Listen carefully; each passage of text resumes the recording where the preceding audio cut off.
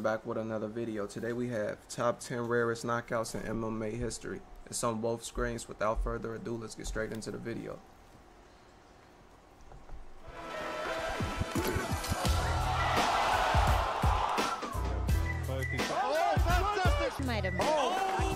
Oh no, I got started too fast. I seen the first one before, I think on Twitter.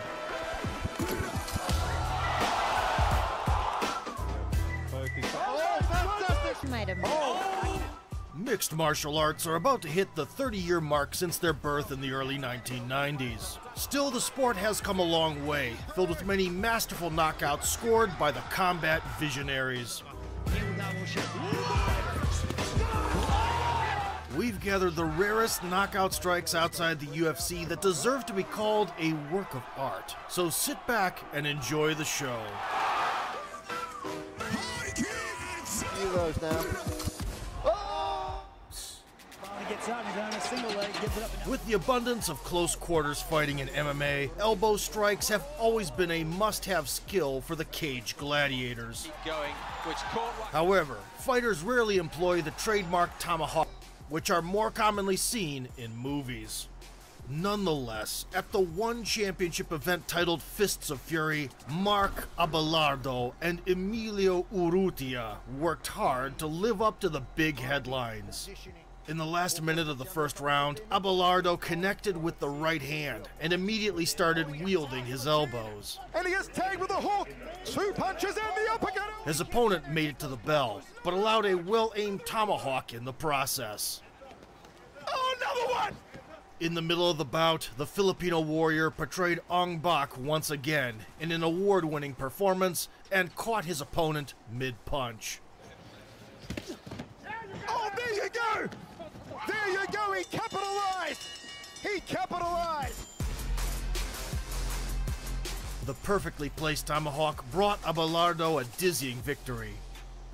Speaking of sharp strikes with the bend of the arm, Anderson Silva also made some noise in that department. In 2006, Spider was defending his Cage Rage title and literally elbowed his way to the UFC. Well, dominance here as champion.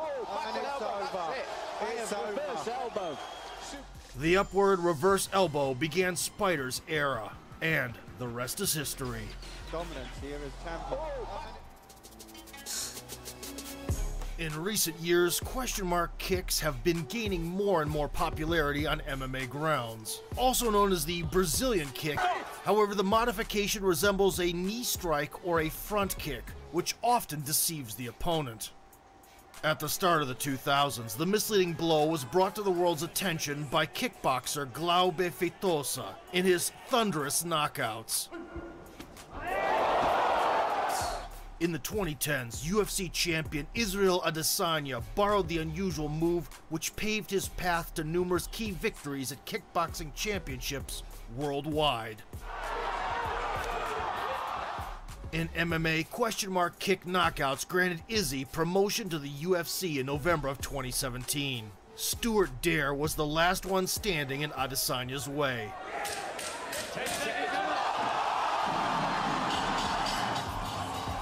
After brutally tricking his opponent's expectations, Adesanya took Dare out. In 2019, European KSW fans witnessed a question mark kick by Alexander Ilić, which worked really well against Damian Janikowski.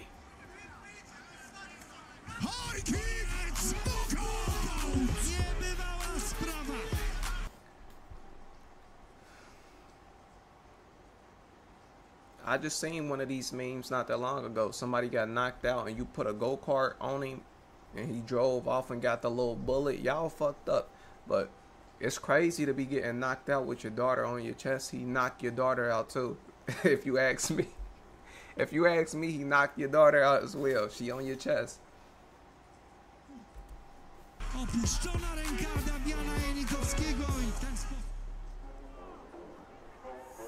The somersault kick, which goes by the name Rolling Thunder, can often be seen in kickboxing rings, because the referee will always stop the fight after a spectacular flip. But in MMA, in order to spin in a whirlwind of rage, you must either have the passion of Justin Gaethje That's the Rey Mysterio kick. That's the Chris Jericho kick. What the? Or possess surgical precision. In 2019, Davy Gallon, a European prospect mainly known for his ground skills, proved to be the latter. Ross Pearson, a UFC retiree hoping to make a quick buck, hopped into the cage with Gallon. From the get-go, Davy started throwing back fists. He's not going to make mistakes. There was no rest for the veteran on the floor either, where he was forced to constantly get out of submissions. In the third round, Gallon went for a spinning elbow. Realizing his mistake, he changed his weapon of choice. Pearson with a body. Oh, shit. Oh, my God. Goodness! In the last minute of the fight, Gallon worked up the courage for the Rolling Thunder. The crushing kick marked his promotion to the Premier League, Bellator in this case. In 2017, Ollie Flint, an amateur fighter, performed an under-rotated variation of the Rolling Thunder. Landed a few of those now. Oh, unbelievable!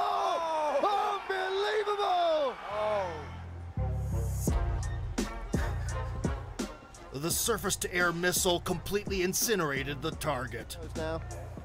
Oh, unbelievable!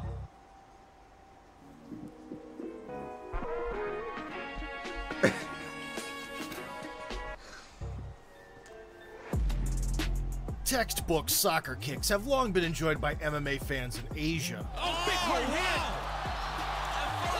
But promotions outside that region rarely allow booting a grounded opponent.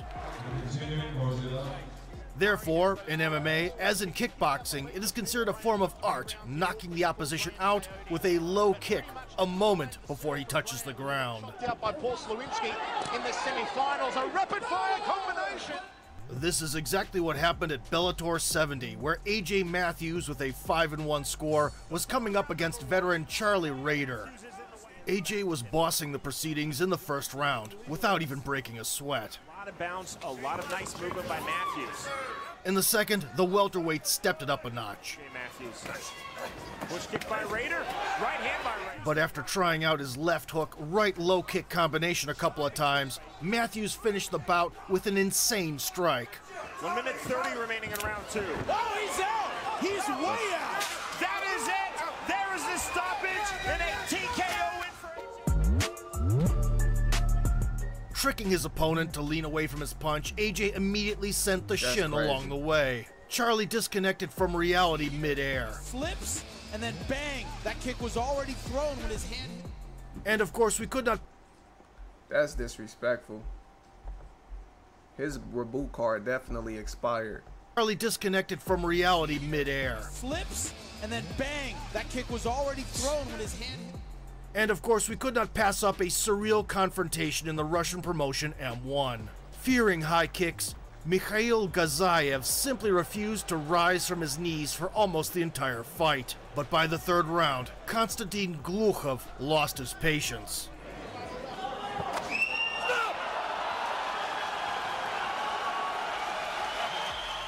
Despite the disqualification, Glukhov most definitely won the People's Choice Award. I'm evolving. He gets the knockout. I get the win. Isn't it obvious? Despite being a common misconception, up kick and axe kick from the ground are essentially different strikes in terms of their mechanics. Regardless of the laying position of the attacker, in both cases, the up kick's trajectory extends upwards, whereas the axe kick is more parabolic. Of course, the most infamous axe kick was deployed by none other than Anderson Silva. In 2006, he first met Yushin Akami, visiting Hawaii in between Pride and UFC stints. The Brazilian fighter was dealing strikes in the vertical plane without any visible problems. Akami did try seeking salvation on the ground. Silva's just playing with this guy. And in the middle of the first round, Yushin was lucky to complete a takedown and work on his ground and pound. Much puzzled. He doesn't know what to do. He's looking for the ground. But the Spider didn't feel like it. He's giving him no respect. And that knocks him out. That's it. High kick from the his back. That's crazy. That's crazy. With Pride rules fresh in mind, the Brazilian legend-to-be clocked a grounded samurai with an axe kick. However, the surprised look on Silva's face did not save him from the disqualification for an illegal hit. 5 years later, they will meet in the UFC, and this time the Spider will have fun within the rules. In the same year, South African-born Alex Shabub, nicknamed the Professor, performed a clinical axe kick.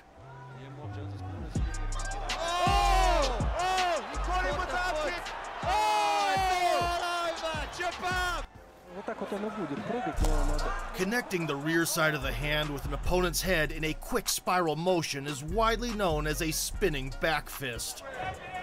I actually do that move. That's my move. You know, some Wing Chun in there with the Wing Chun kick. Guard your ass too. I'm eye gouging.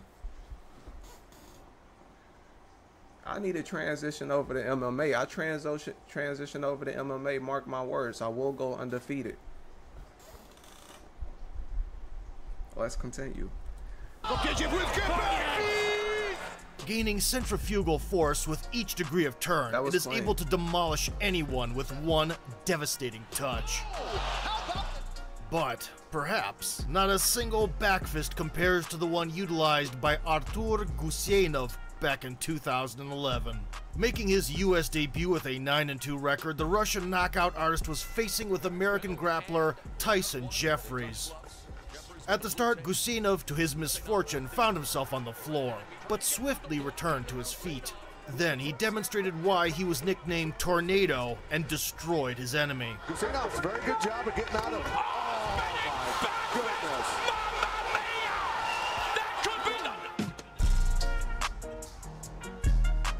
An unmatched spinning back fist. That one hit took all his HP. Brought Guseinov the victory and boosted his career. In 2018, Mzwandile Luongwa, nicknamed Shakebone, put his own spin on a knockout wheel. Both these guys. Oh, fantastic spinning back elbow! What a knockout! What just happened?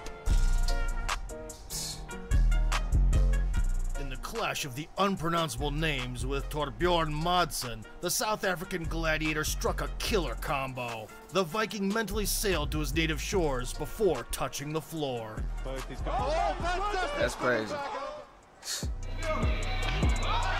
The axe kick is considered one of the most difficult among amplitude kicks. But despite the similarity to the movement of an actual axe swing, a chopping kick rarely carries knockout power. Therefore, it is most often used as a distraction. In kickboxing, the axe kick was popularized by Andy Hoog. But even the Swiss karate master did not get many knockdowns with this mesmerizing move. Nevertheless, Alfie Davis did manage to pull off a truly staggering act with it. In a 2016 special rules fight, the fierce lumberjack took less than 3 minutes to deal with Nick Baker. Again, with a very good combination coming forward. Beautiful KO! Wow! With a single smash, Davis slashed his opponent down, earning himself the nickname The Axeman. Beautiful! A year later, in MMA, Icelander Bjorn Thorleifsson enriched his career with a memorable kick. By landing heavy body shots, Bjorn forced his counterpart to make a fatal mistake and drop his hands. Overall, they're from the UK, but what a reception for this man! Rich will take it closer, he's seen enough! Wow! The ability to execute a tornado kick is without a doubt crucial for any big screen action star. But even outside of a movie set, the whirling move proved to be a work of wonders in kickboxing. I remember that from Never Back Down. He dipped it, spent over twice, tornado kick.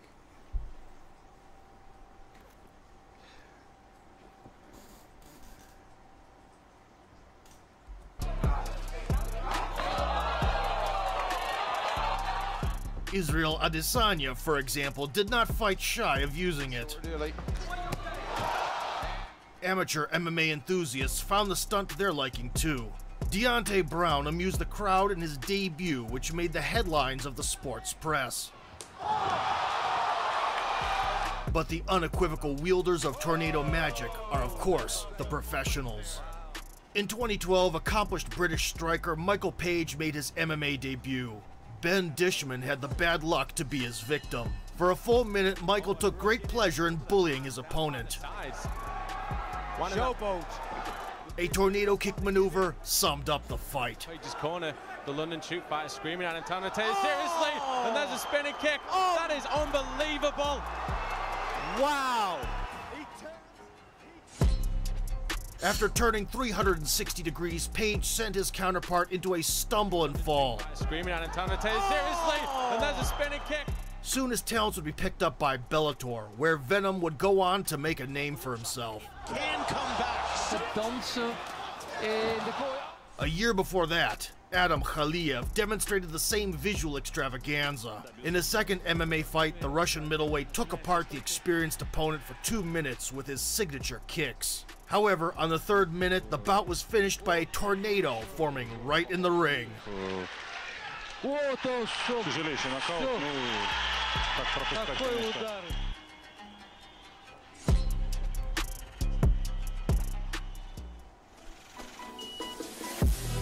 Living highlight is the perfect description of knockout virtuoso Raymond Daniels. After spending 2 decades in the ring, he gained fame as a world champion in a What the fuck? Hold on. What the hell? He just jumped off of a imaginary turnbuckle and what the perfect description of knockout virtuoso Raymond Daniels. After spending 2 right here. Hold on. Decades in the ring, he gained fame as yo, that's actually tough. I'm taking that move. Daniel. New DLC unlocked. After spending 2 decades in the ring, he gained fame as a world champion That's in crazy. a multitude of striking disciplines. Daniels also won the trilogy. I like that move the most in this whole video. That's crazy. Against Michael Page. But that's a whole other story. Later, Raymond won the Bellator kickboxing title. Likewise, his glory run ended on a wave of success with insane fight compilations. That was tough. Footwork, and there's that blistering handspring, spinning back kick, and Baseman added another. Daniels was ready for the transfer to mixed martial arts. In a 2019 clash, the American welterweight was about to spoil the debut of Wilker Barros. For 4 minutes straight, Raymond amused the audience with his obligatory entertainment program. And when the thrown off balance opponent was near the fence, Living Highlight ended the performance on a high note. Fake thing.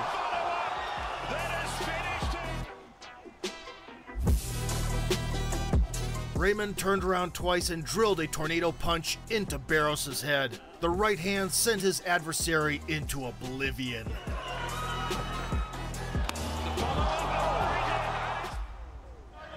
Love those spinning The world of mixed martial arts has original and suave knockouts that can truly amaze. If you want to see more videos like this, don't forget to smash that like button and subscribe to our channel. Oh, he's out! Yeah, this was a W video.